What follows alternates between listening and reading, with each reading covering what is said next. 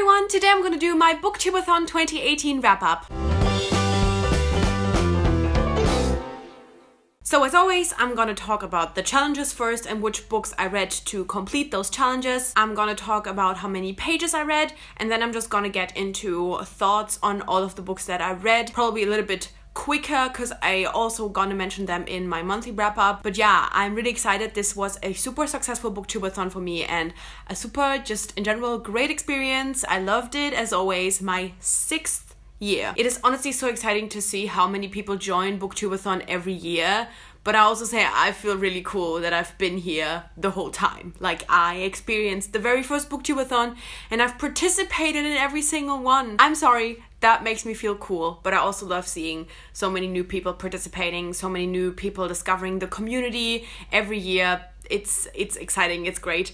Let's just get into it. So as I said, I'm first gonna go through the reading challenges and what I read to complete that. So the first challenge was to let a coin toss decide your first read, and I had To Kill a Kingdom, which I read. The second challenge was to read a book about something you want to do, and for this one I read Summer of Salt because I also really want to spend a summer on an island by the sea. The third challenge was to read and watch a book to movie adaptation. As I said in my TBR, I'm gonna do something where I read a book and then find a movie that is inspired by a similar thing or that has some kind of connection to it. So the book that I read was To Kill a Kingdom, and the movie that I watched was The Little Mermaid. To Kill a Kingdom is like a very, very loose, not even retelling, it's just inspired by The Little Mermaid. So they were kind of connected in some way.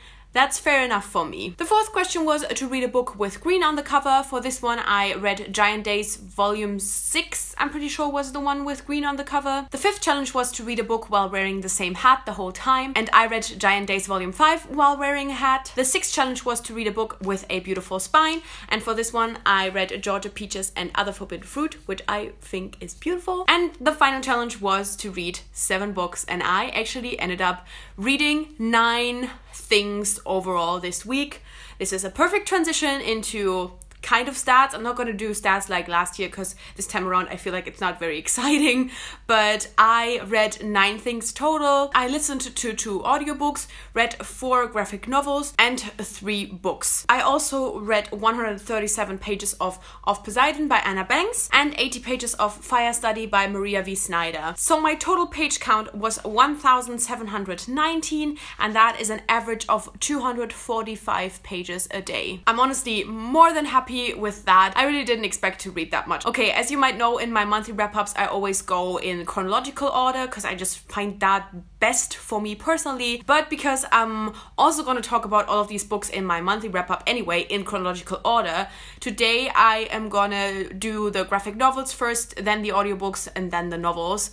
Because the graphic novels that I read, the 4, are Giant Days, Volume 5, 6, 7, and 8. And I read them throughout the week and I really didn't want to separate each volume. So I read 4 Giant Days volumes, and I think that says more than enough about how much I love this graphic novel series. It's just so good. It's just so good, and it just brings me so much joy. It's my happy place, and I feel like this is something that I could return to again and again when I just need a pick-me-up. I think this is a wonderful graphic novel series. If you have not yet read this, I highly, highly recommend it. It has such amazing characters, and what I really love about it is, and I said this before, you will find a character to relate to in this graphic novel series. I gave Volume 5 3 stars, I gave Volume 6 4 stars, I gave Volume 7 3.5 stars, and I gave Volume 8 probably also around a 3.5 stars. And I'm so glad that I finally decided to continue, because I think I read Volume 4 in like May of last year. So it was about damn time. And then for the audiobooks, the first one I listened to was One Dark Throne by Kenda Blake. This is the second book in the 3 Dark Crowns quartet. This probably has a name. I honestly think this series has so much potential, but is really, really underwhelming. This series does not need 4 books. This dragged out so many things that did not have to be dragged out. This, honestly, I feel like would have worked best as a duology. I don't know what is supposed to happen in book 3 and 4. It's just gonna be more dragging it out, and I honestly don't get it. I would probably not continue the series. I just don't think it's worth it. I gave One Dark Throne 3 out of 5 stars because listening to it was okay. I didn't like actively dislike anything. I just think it is so underwhelming. And I also listened to A Stranger in the House by Shari La Pena. This is an adult thriller, and I really did not like it. I gave it 2 out of 5 stars because it was not as like problematic and just outright offensive as some of the other thrillers that I have read, but it was like the same old concept. I talked about it in my vlogs. I'm just so sick of thrillers just being about like women are crazy, and that's the whole conclusion to the whole thing. It's not original, it's not unique, it's nothing special. It is just I hate when books do like a last chapter plot twist, when it's just a plot twist that is so blatantly obvious. Just annoys me when I can tell that the author is feeling like super smug, like, look at this plot twist, didn't expect that, huh? And I'm like, I saw that coming from chapter 1. Like, just... And then the 3 novels that I read. The first one that I finished was To Kill a Kingdom by Alexandra Christo. This is a YA fantasy that has pirates and sirens, and it was so great. I really, really loved this. Really, the only reason I did not give it a full 5 stars was because I wanted much, much more from the romance. I felt like it took way too long for anything to happen. Like, I didn't feel the tension. That's it.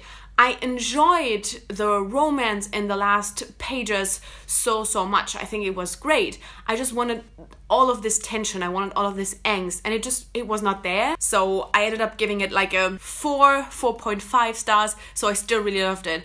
I'm just, this could have been perfect if the romance had been more intense. I also finished Summer of Salt by Katrina Leno. This was wonderful. This is such an atmospheric book. You are right there with the characters. It is so easy to just feel like you're on this island, like you're part of this group, and there's so many interesting characters in there.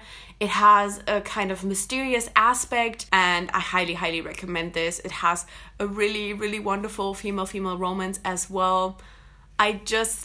This one was really, really good. I gave Summer of Salt 4 out of 5 stars. And finally, the last full novel that I finished during Booktube-A-Thon 2018 was Georgia Peaches and Other Forbidden Fruit, and I absolutely love this. I can honestly only recommend you go and watch my vlogs to see how much I love this, how much I was into this from basically the very first page, and how emotionally invested I was in this.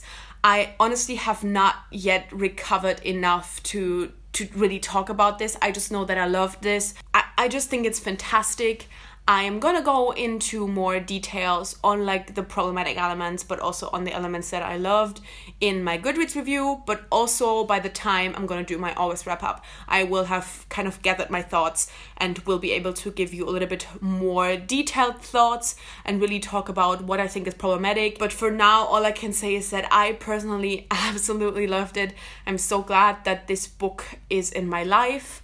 It is definitely on my top books of the year list, and I obviously gave it 5 out of 5 stars. And yeah, that is everything that I have read in Booktube-A-Thon 2018. As I said, I'm so happy. It was a great week. I read so much. I'm still super motivated to continue reading, and I just had an amazing time. I cannot wait for next year, even though it's kind of scary because next year is gonna be a year where a lot of things change for me, and so I think it's gonna be really exciting to see where I will be in life, if I even have time to participate. I feel like Booktube-A-Thon is just, because it comes around at the same time every year, it's just always really interesting to kind of see where you are in life. And yeah, I don't know, but I'm getting ahead of myself. Let me know if you participated in Booktube-A-Thon and how it went for you. And you know, don't be discouraged if you didn't complete all of the challenges, if you didn't read 7 books. My God. So I just really, really hope more than anything that if you participated, that you had a great time and that you feel like this week was, yeah, just as good as mine was, whatever you actually ended up reading. And yeah, thank you so much for watching. I guess I'll see you soon.